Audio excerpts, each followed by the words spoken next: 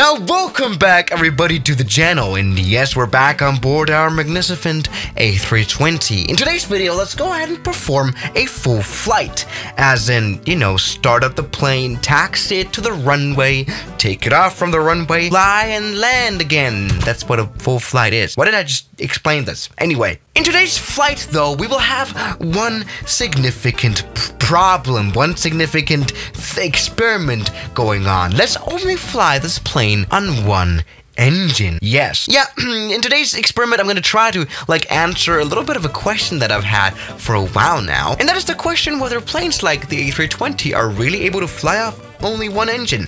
See, the thing is, most of these new aeroplanes, like this actually brand new A320neo, are certified to be able to do that, you know, with ETOPS certification, for example. Now, this ETOPS certification is only granted to planes that can fly across the Atlantic Ocean on two engines, meaning that an ETOPS certified plane has to be able to fly off of one engine across the ocean as well, you know, if one fails. You know what I mean? Sorry, I'm very bad at explaining. But yeah, anyway, in theory, this plane should be able to actually fly off of one engine. Let's go ahead and experiment around up with that today. Is that really true? Or did the Airbuses lie? Yeah, you know that, but let's just go ahead and jump right in right here, turn on the aeroplane. I mean, you know, this is an Airbus, quite easy to start up this plane, even though this is the realistic add-on version of the A320, which actually has every switch work. Switches like evac. Oh.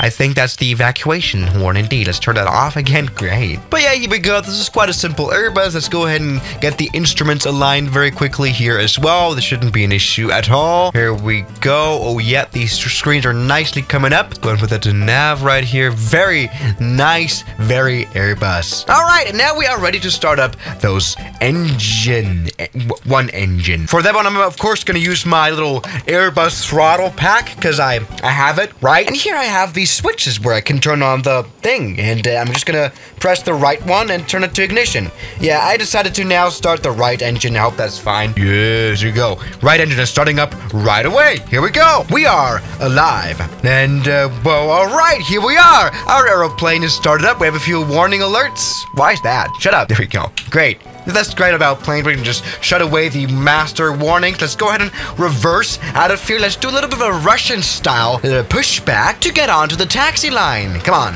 you can do it. Release the parking brake. Work! I can already see we have a bit of reduced power, don't we? Okay, anyway, let's go and do the old Russian-style slew mode here on the taxiway. I can already see this is a great start into this flight, right? Not being able to even reverse down the, okay, great, taxi line. But there we go. We are, right now on a bit of an operation to taxi. Let's just see how well this is going to work. I'm quite confident this will be totally fine. See, you know, flying on only one engine would actually make sense, especially fuel consumption-wise. Of course, we would make a plane like this, the A320, a lot more fuel efficient this way. Here we go, and we are nicely taxiing along. That works nicely so far, so that's a good start. And I guess for this takeoff, we'll need a long runway. So let's go ahead and do that and just take off from this here. And now what's really important now is to add some right rudder, obviously, as we have got our engine running on the right. Gonna be a little bit unbalanced of power, but let's just see here. Come on, here we go. Let's just try our best. I think this should practically work. I think the takeoff would be the hardest part of only using one engine, because obviously the plane, while being maybe designed to fly on one engine, it's not particularly made to be taken off on one engine. I mean, that's quite a stupid idea anyway, because who does that? I do that. So here we go. We are here to test that. So we probably will need some flaps. We are reaching the end of the runway soon. I hope this is going to work. Right, 110 knots. I'm hoping we're going to take off quite soon. 120. End of runway is coming near. Of course, we have half the power. It makes sense. So we need double the runway.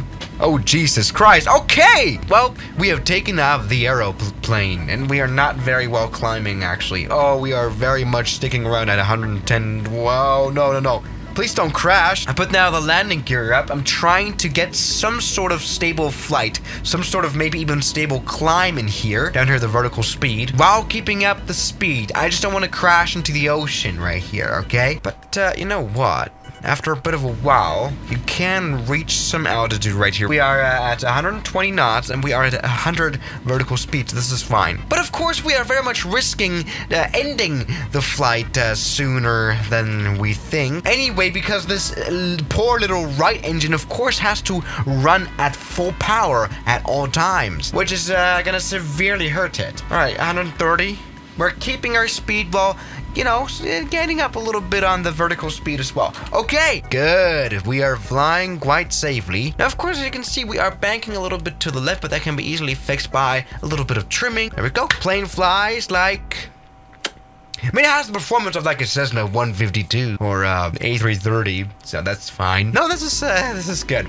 Okay, I very much approve of this operation. So let's maybe go and try to turn around. And I think this is where we really start to get into some issues, like with some proper maneuvers, which is, I don't know if you would classify a turn as a proper maneuver. Of course, our stall speed goes up a lot here in this little corner right here. Please don't crash. What is this windmill doing here? By the way, we are in Scotland, if you haven't noticed. And we are losing speed. Oh, this plane is running. Oh no. Oh yeah, okay.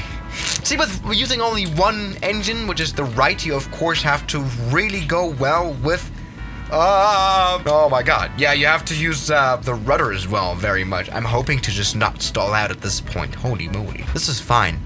We are fine. We can already see the runway. We are fine. We can see the runway lights. Don't crash now. Oh, damn. What I can tell is that this flight is extremely unstable. Let's do this nicely here. Come on. All right. Let's also get low on the flaps. Get everything ready here for landing. Meanwhile, we've actually gained a little bit of speed, you know, by going down again. You know, descending for this little landing right here. You know what? This is actually running quite well. In fact, I would like to actually step off the power a little bit because we are so fast. We're in fact over speeding. Okay. I know what they mean by you can, you know, just keep flying your plane until the next airport and just land. Let's come in for a little bit of a landing right here. Come on. We can maybe make this even smooth. You know, this will be a little bit of like a crosswind runway, maybe. Again, because of the very imbalanced thrust, but this is fine. Let's check this out. Come on. Retard. Oh, the plane just called me a retard again. How's that? Fine. I mean, that's supposed to butter landing. Okay, let's maybe go ahead and, you know, appropriately also use reverse thrust. See how that works. Come on the right engine? I mean, wait, it actually works better than I thought. Of course, a rule of thumb is to never use reverse thrust when you only have one engine running, because that would get you into like a bit of a Pegasus Air situation. But anyway, this landing was actually smooth.